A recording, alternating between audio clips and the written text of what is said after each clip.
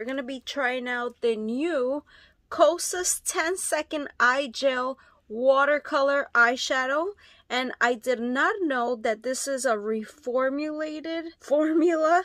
So never tried it before. It's supposed to be really quick.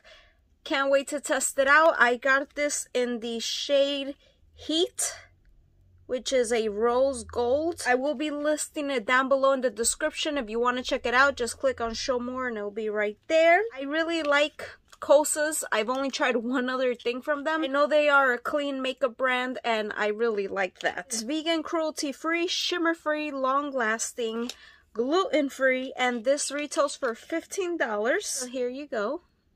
So this is supposed to be really easy to use, which is something I'm looking for. They have, let's see, they have 6 shades available. We'll swatch it. I wanted this color because they have really like light shades, and yes, that looks beautiful on some people, but on me, like, I need it to show up a little. I need some color because if not, I feel like I'm super washed out. Clean eyeshadow that glides on like gel watercolor to make your eyes instantly pop. Fuse with liquid skincare for your lids. So again, I love that. I feel like the brands that I've been recently reviewing are skincare mixed with makeup, and I just love that. Show you what it looks like. See, so here's the color. I hope it looks nice. I really like this color that I picked, but we don't know how it's gonna show up on the eyes. So jojoba oil, orange flower, water, no special skills, time, or tools required. Color lasts without creasing and is packed with active skincare ingredients to smooth, brighten, safe for sensitive eyes. Swipe on one eye at a time.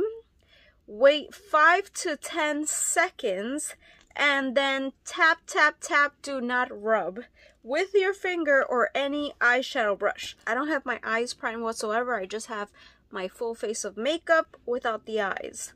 And before we get started, if you're new, welcome. My name is Jen, Jenz BeautyStyle, and please don't forget to give this video a thumbs up if you enjoy.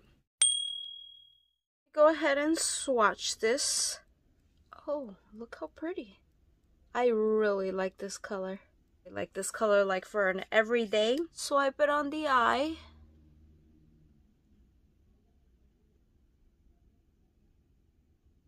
What do you think about this color? I'm looking for this like so I can put a day that I work that I don't have time to blend or anything. So I'm just leaving it there, counting a couple of seconds. You don't have to wait the whole 10 seconds. It does feel cool. I don't want it to dry too much. I think it's been like 6 seconds. And I'm just gonna take my finger and try to like blend it. Well, I'm not blending it. I'm really like tapping. Let's see how it looks. You can leave it like just there, but I like to blend it a little up. Seems to be blending really good, but I do feel it drying completely. Oh, this is so pretty. But you see, it's still really light. I am glad that I started blending it out before the 10 seconds, because then it would be really dry. If you don't want to like tap it out, then wait the 10 seconds, but I don't know. I will go and apply like a second coat to see how it looks, if that's a good idea or not, if you feel like you want to make it a little more bold. Let's do this eye. Feels really nice. And you could apply it like in the whole, however you like to apply your makeup. So I just have it there. Maybe you can extend it more if you know that's what you're gonna want. And let's try now with a brush. Maybe you don't want to use your fingers, you don't want to get dirty. There are some people like that. So how about we start like tapping this? And I know I'm not waiting the whole 10 seconds, but I don't want this to dry completely. And I'm not blending it all over, just like on the outer corners, so I don't have any like harsh lines. And I want to see how this looks. See, by not blending it here, it has more like color instead of me just blending. I know it says not to blend it out, but it's whatever works. You can see the color more on this side, right? I do want to add a little more. I know this is supposed to be something quick, but we're just seeing what works. So when you do try, you'll be like, okay, I'm going to do it like this, and I know it's going to be faster. So now I just build that up. I am going to let it dry at least 3 seconds, 4 seconds.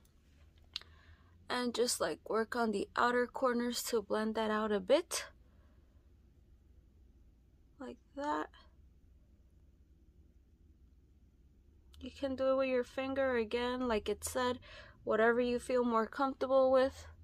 But I'm trying like not to touch this so the color can really pop. So now I know that that's my preference. Apply it, but don't blend this part out, just like the outer, so I don't see any creases. See, I'm just tapping it like that and then to the outer. We'll have to see how it goes throughout the whole day, if it really doesn't like crease or anything, or it starts to break. I want to let it dry completely because I wear eyeliner every day, and I want to see if I put an eyeliner, how well is it gonna work like on top of this. Just messed up. Oh my god. Oops.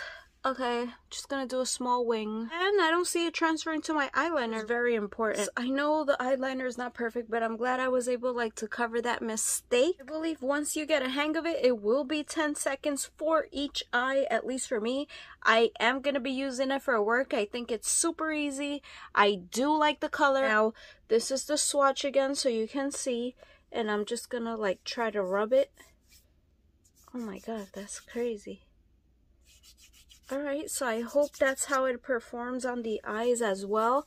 I will give you an update if for any reason it did like crease or anything. I do have very oily eyelids, and we'll see. I have the whole day to try this out. Also have reviewed the Kosas powder, which is a talc-free powder, if you would like to see. I'll try something else from this brand since it seems to be really good. I did use that powder completely, so pretty happy. I hope you enjoyed this. Thank you so much for watching, and I'll see you guys in my next video. Bye!